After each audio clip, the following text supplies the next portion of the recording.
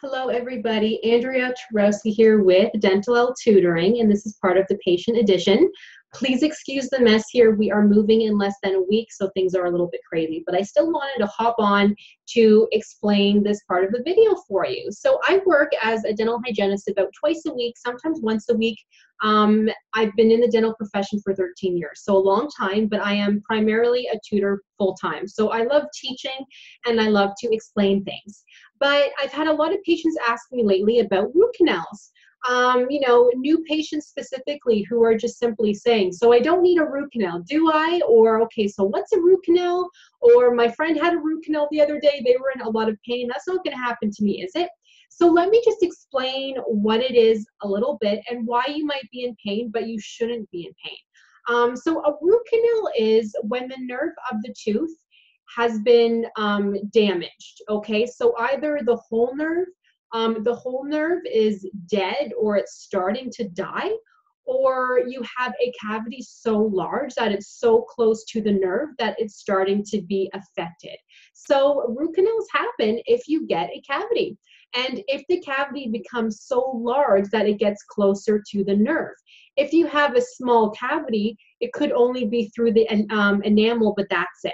But then you have the second layer of the tooth. So first you have enamel, and then you have the second layer called dentin, and a cavity could be through that too.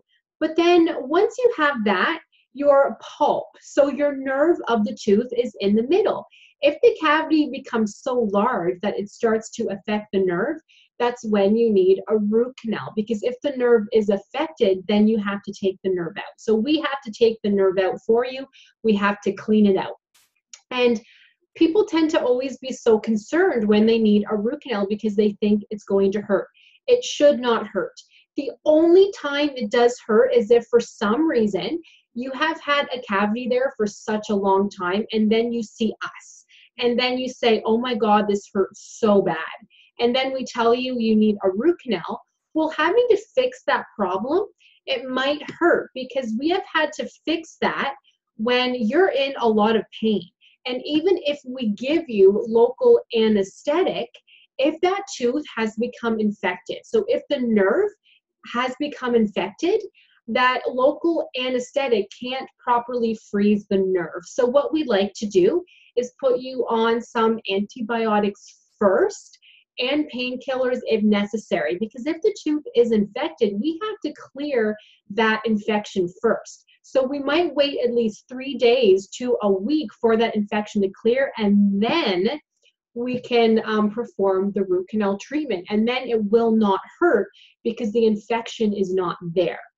Now, it's a little bit normal to have some discomfort after a root canal appointment because we've been in there, like in your tooth, cleaning out the nerve. But it shouldn't be like, oh my God, I'm in so much pain. When that happens, it means the tooth has become infected.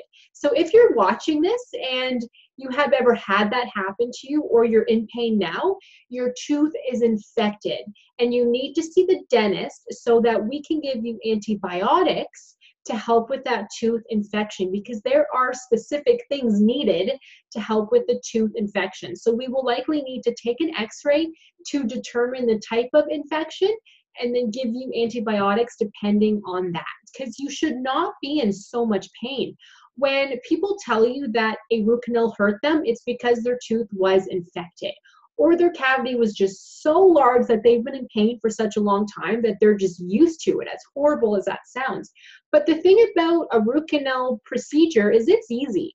As a dental assistant, I would help with that procedure all the time, and I'd be sitting there. It's about an hour-long procedure, sometimes longer, but I'd be sitting there, just sitting there. Like, it's not that exciting is what I'm trying to say, because all the dentist does is clean out the nerve, and it takes time. We need smaller instruments, to get through the tooth, through the roots of the teeth, to just clean it out. That's it. That's it. So it's not a bad thing for you because you just lie there and it doesn't feel any different. You can't feel anything because of the local anesthetic. So you just lie there, and every single patient that I have seen has said afterwards, oh, that wasn't so bad. Like, everybody scares me about the root canal treatment, but you know what? It was just like any other day. I just had to lie there. But like I said, you might have some discomfort afterwards if the tooth has been infected. It takes time to heal, right? Like, these things take time to heal, but it will get you out of pain. The other alternative to a root canal is having to pull the tooth out. So if your tooth is so infected or your cavity is so large that it's affecting the nerve of the tooth, and you might, if we aren't able to save the tooth. So for some reason, if it's such a hard tooth, if the dentist isn't able to save the tooth, if they're not able to do the root canal, then the next option is to pull out the tooth, because you can't leave it the way it is, or you will constantly be in pain. You might be in pain for a week and then the pain goes away. The pain will always come back. So the root canal is obviously the better option because you want to save the tooth. But if they can't do the root canal for whatever reason, then you have to pull the tooth and then you don't have a tooth. So that's no fun. You'll be out of pain, but you won't have a tooth. So I hope this helped to explain things a little bit. If you guys have questions, please comment below. I am happy to help, and I'll see you guys in the next video.